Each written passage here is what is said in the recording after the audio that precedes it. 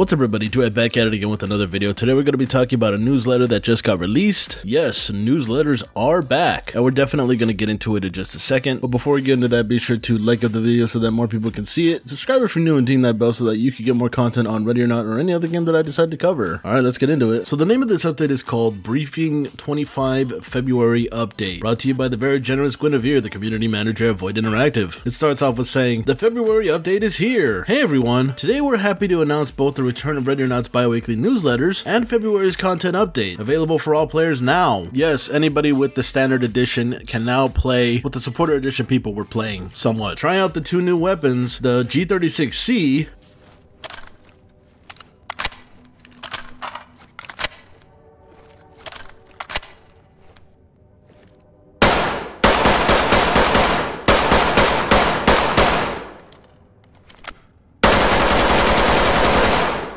and the BRN 180.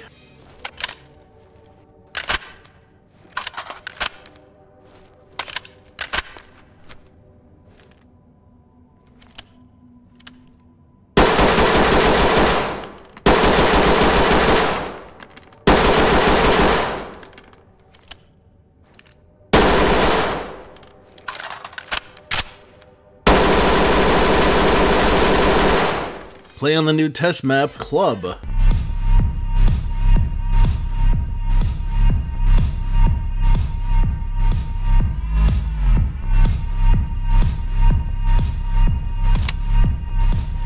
And tried to manage new knife-wielding suspects. Drop the gun now! Drop the fucking gun, idiot!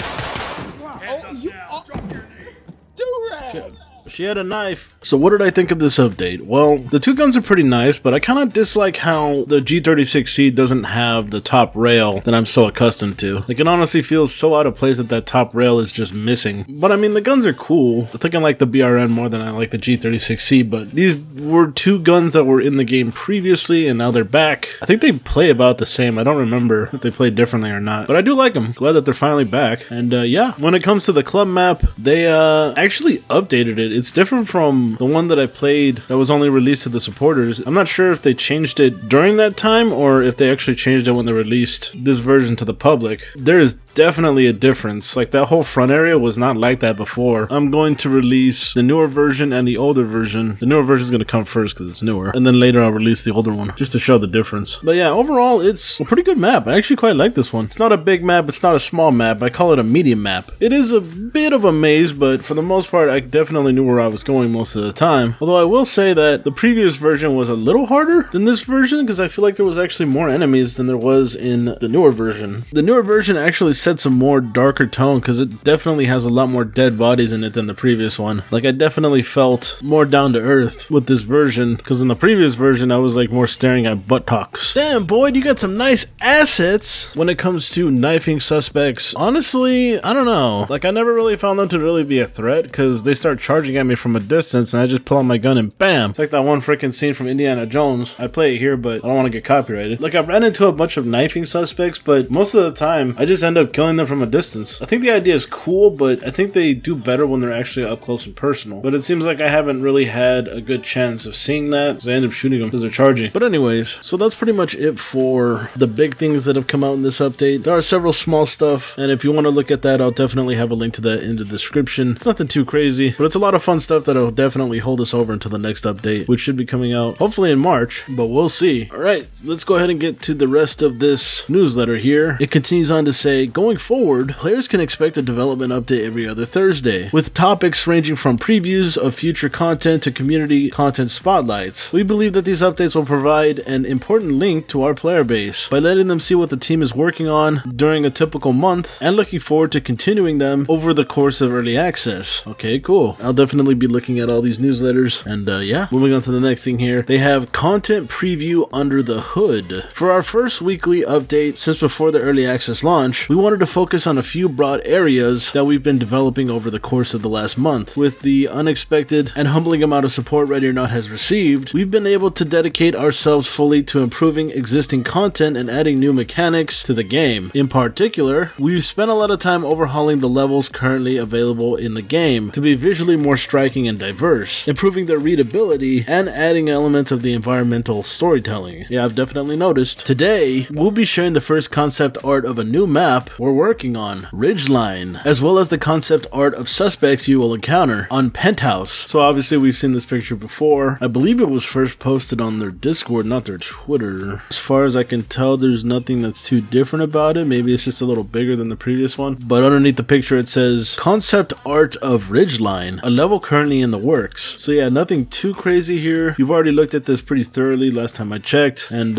yeah, moving on to the next thing here. It looks like we got the same picture but at night. Ooh, does this mean that each map is going to have day map and a night map? That'd be great. So you could definitely tell that somebody's living there with the smoke and the lights that are on. Man, this almost looks real, were it not for a freaking concept art. Pretty cool looking. Underneath the picture it says, the cabin at night, watch your step, because I assume that when you step on logs it's gonna make a noise because you might break a twig or something. Someone's gonna be like, who's that? What was that noise? But anyways, moving on to the next thing, we got what looks like a couple of patriots here. It said that these guys were gonna be in Penthouse, so that's gonna be an interesting way to see these guys. Seems like these guys would fit more in a forest area, but I don't know. These guys are probably former military, just judging by, well, I don't know, maybe they're not former military, but the guy in the middle to the left there definitely looks like he's former military because he's missing a leg and has dog tags. But the other three, I can't really say for sure. I was kind of thinking to myself, what if that guy with the freaking leg, like he's running at you with a knife and he freaking loses his leg, falls over, and then gets back up and starts hobbling towards you with the knife? That'd be freaking funny. But that's just me. But yeah, they're all pretty good looking. The guys with the hats on kind of reminds me of the sniper team that we were supposed to have in the game back in the day. I wonder if we're ever going to get those sniper teams back. But anyways, these are some pretty cool character models. Underneath the picture it says, concept of the art suspects from one of our test levels, Penthouse. Can't wait to see them in the game. And that pretty much does it for all the new stuff. A lot of cool stuff that's going on here. Can't wait to see it. And then we got this section here called Community Spotlight Mods of the Month. One of the most exciting parts of the team since launch has been seeing the immense creativity and work ethic our community has. Thousands of mods have been created since Ready or Not entered early access. Some adding weapons, skins, new voice lines, AI behavioral tweaks, or even complete overhauls. While it's impossible to choose definitively the best mod for Ready or Not, we wanted to highlight a few that have stood out to us this past month. The first mod that they have here is The Foundation by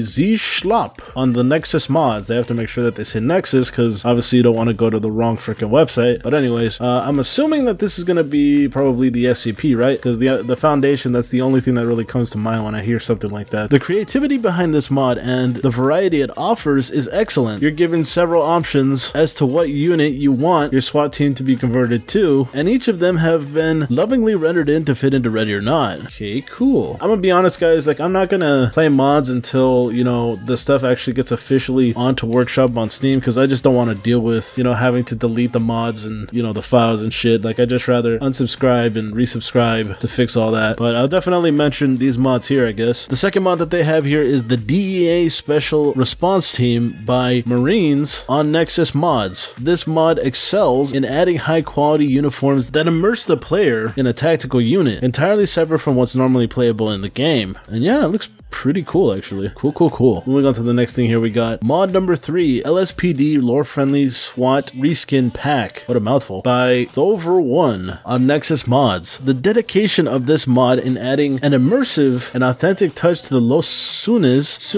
I never know how to say that freaking name, Sunos Police Department is what impresses most. There's so many little details that really bring it to the next level. From the patches to the character uniforms to the well-worn look of the ballistic shield. This is clearly a labor of love. Let's take a look at that. Yeah, it looks pretty good. Dope. Might try it sometime. And yeah, that seems to be it for the Community Spotlight Mods of the Month. See, this is what I wanted from that one newsletter that they created a long time ago, but it was kind of like a fan-made newsletter. Like they were putting a bunch of like mods and actual updates in the newsletter, but they didn't like separate them to make sure that the base content was, you know, different from the mod content. So I couldn't tell which one was actual content and which one was mods. This one right here actually does it correctly, where I would like to see the stuff that we got, the stuff that we're getting, and the mods. Perfect newsletter. Although it is relatively tiny, but I ain't complaining. The stuff that we're getting is pretty good. In conclusion, this brings an end to our 25th bi-weekly briefing, and the first since Ready or Not entered early access on Steam. Going forward, we will continue to showcase new content for the game and take a look at what the community has produced. And yeah, that's pretty much it for the update. Thank you, Guinevere, for the very generous newsletter. Long time no see. I feel like it's been about a month or two since the last one. I can't remember. But yeah, what are your guys' guys' thoughts? Obviously, February was